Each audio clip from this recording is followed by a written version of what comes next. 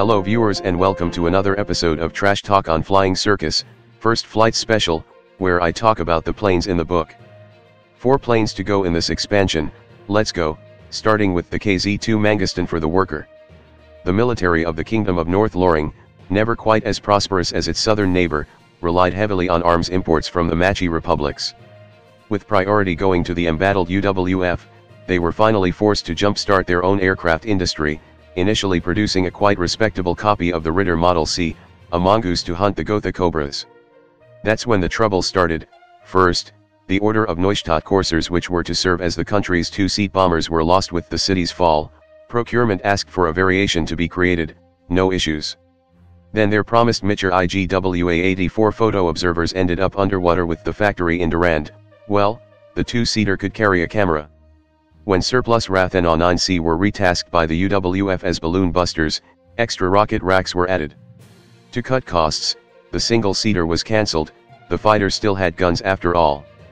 Of course, its performance was now unacceptable on its original engine, and there was simply no chance of acquiring a Schreiber B.9, the only other option was the twin-row L.14 racing rotary.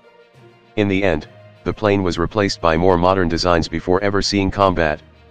This plane has 2 forward machine gun, a rear LMG turret, 4 massive bomb, 4 massive rockets, an external small recon camera to spy on people, and probably a cup holder too. It can basically do every single possible role you ever need in an airplane, terribly, because it's slow, sluggish, fragile, unreliable, and unstable as hell. And yet it's still better than quite a couple planes in a certain perspective. Somehow, honestly the worst part isn't its stat, it's why the actual hell it has both bombs and rockets. How do you even use that? However you do it, you want to dump those payload as fast as possible because otherwise your plane will be dragged down by gravity. There's no official variants of this thing, but I'm sure you can make changes to it just by removing stuff from the plane. However, I did try to do that to see if it could improve the plane and the result is, well, at this point, just get an actual dogfighter, at least it's somewhat affordable. So, KZ-2 Mangastan, for people that wants a plane to do everything, while also have a reasonable amount of budget, I still suggest that you get something else, but if you want a peak stupid airplane, this is it. Next up, for the farmer, the rebuilt Ländliche Mechanik Viper. Ländliche Mechanik was a pre-war aeronautical hobby magazine which, in the build-up to the Great War, ran a roaring trade connecting small aircraft manufacturers with territorial defense forces in need of cheap kit planes. Before long, they were getting in on the business themselves. Unsurprisingly, a magazine dedicated to home electrification and fanciful futurism drawings did not prove to be the best aircraft manufacturer. The LM Viper, a knockoff Cobra MA designed to be flat-packed and shipped by airship, was the best of a bad lot, which meant it was merely mediocre. Of course, that was only if you managed to decipher its infamously unclear instructions. The conclusion in the aftermath was that the planes were likely more a scam than a working aircraft, and after struggling for months to piece them together, many villages simply gave up. This made them a convenient source of parts for many an enterprising rural inventor willing to get creative with the instructions. Nobody is sure who built the first canard Viper, but they caught on like wildfire. They flew little better than the original configuration, but they were undoubtedly far more interesting. It helped that the instructions were much easier to follow. Nobody was fooled when Ländliche Mechanik tried to sell a proper kit of it. So, yes, the lore of the plane is literally someone just built a plane in reverse and it got better, and also we can't ever escape Star Wars reference in this book, ever. I won't call this plane fast, but it is very affordable and has quite a nice handling. While its engine isn't reliable and it's not exactly stable, it has one advantage that top it over all other farmer planes: it has 2 guns, both LMG however, so you will be reloading frequently, but that's a lot of firepower for a farmer to start with. There's no variant of the Viper, but I'm sure someone could get real creative with the instruction again. Cheap, twin machine guns, and looking cool as hell, the rebuilt Ländliche Mechanik Viper could probably save the day.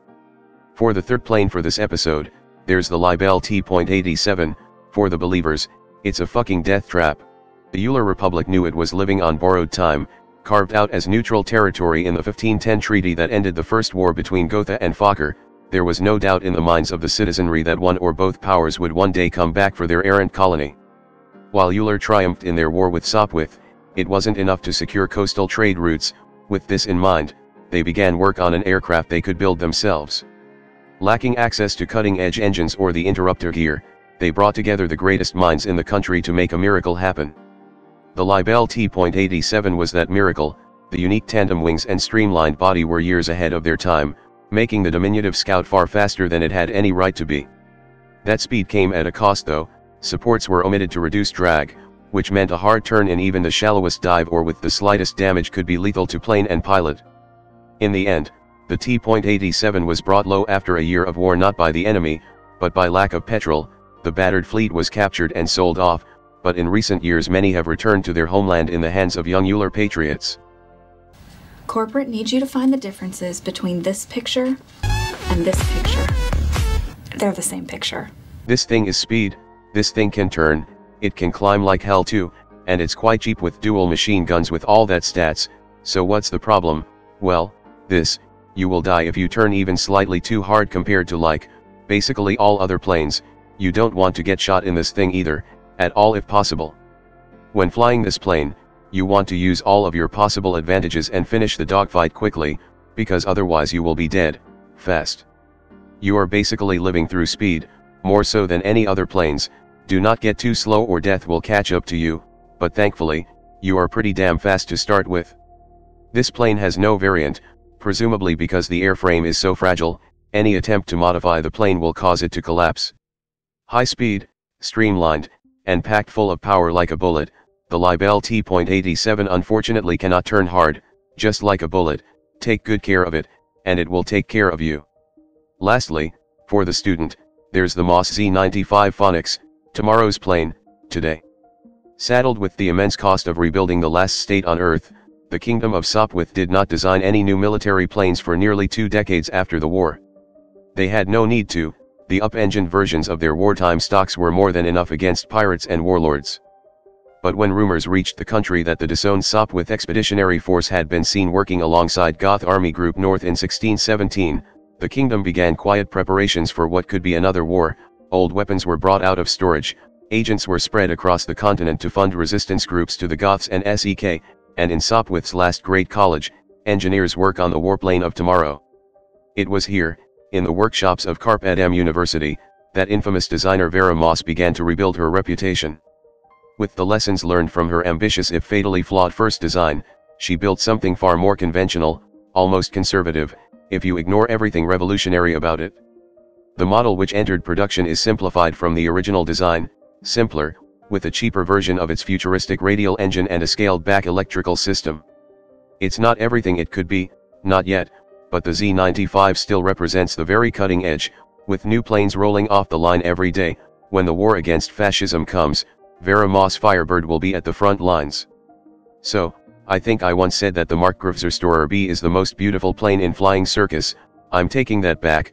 This is it. The Phonics is taking the throne now. Look at its futuristic comfy glass canopy and its streamlined form. This is the queen, right here, and she's powerful. It's not just fast and tough, it also has a reliable engine that can breathe easily even at 5 kilometers above the ground, and an airframe that's highly stable without being too much, storing enough fuel to fly basically anywhere. Also, the glass canopy I mentioned, it means you are not getting blasted by air just from flying, so you are not stressed just flying this thing at all, and if you look forward a bit, you will notice that those don't look like normal machine guns. That's right, those are dual heat ray machine guns, capable of setting its target on fire, powered by an alternator and 2 windmills for effectively infinite shots, plus you are using illuminated reflex sight, the common World War II technology that actually existed since the 1900s that makes aiming in a plane far easier, and this thing is also plated with armor to protect against critical damage. It's fast, it's comfortable, it's lethal, and it looks goddamn beautiful. Its price tag doesn't matter, you are getting its worth and beyond. Plus, the Phonics isn't a lonely beauty, where the Jernsbach Experiment 0012 is the most advanced experimental plane in Flying Circus. The Moss Z95 Phonics is the most advanced mass-produced plane in Flying Circus, so this plane won't be flying alone, it will be flying with its entire squadron and beam spam fascists to death. Hell, this is not even Vera Moss's best work yet, and I'm now really looking forward to that, but, there is one problem, one single tiny problem you need to remember. The Moss Z95 Phonics is designed to work in tandem with other Moss Z95 Phonics. Let me explain. You see this, the Phonics unfortunately has turned bleed too, but since it mostly works as an energy fighter in the truest sense of the word, it's fine, until it isn't. With the windmill, the Phoenix can get more power based on how fast it is. When it passed 20 speed, usually during or after diving, it can just rapid fire those heat rays with no problem and deal all the damage. Above 10, it can still fire those heat rays without taking your hand off the trigger, but when it gets below speed 10, those guns are basically the most advanced paperweights in Himmelgard. If you get too slow in a Phoenix and you have no way to recover speed when an enemy is at your 6, I would suggest running, but that would be hard to do with no speed. The reason why I said this won't be a problem if there's another Phoenix in the squadron is that after a Phoenix burns off all its speed and power blasting something down, another Phoenix can take over while the other one climb up to recover its speed, and this process can be repeated until everything on the other side is gone. In a flying circus usually mixed with all kinds of planes, that's gonna be difficult, but not impossible to handle. To simply put, don't get too slow. There's no variant of this plane because how do you beat perfection, but it's probably because it's too brand new. Moss Z-95 Phoenix, currently the most advanced mass-produced scout of the post-war era, is probably the most lethal thing possible in the air thus far with a teeny problem, well worth its price even with its issue. And that's all on these 4 airplanes, from the all-possible purpose KZ-2 Mangaston that really tried too hard with everything, the X-winged rebuilt Ländliche Mechanik Viper that comes with good firepower in a cheap and agile airframe, the bullet-shaped Libelle T.87 that unfortunately cannot turn well, exactly like a bullet, and the highly advanced Moss Z-95 Phoenix that sits right at the edge of technological advancement and uses it to its fullness. So yeah, that's all on the first flights, a flying circus plane pack, and with all flying circus projects still in development phase, I will be putting the series on hiatus. It really has been a lot of fun talking about airplanes, more than I expected when I started the series. Anyway, hope you all enjoy all the current episodes so far. That's all for now, and I will see you all next time. Hello there, if you like this video, please subscribe to my channel and click that notification bell button. If you really want to support my channel, you could visit my Patreon page, or buy me some coffee, links in the description. Anyway, have a nice day.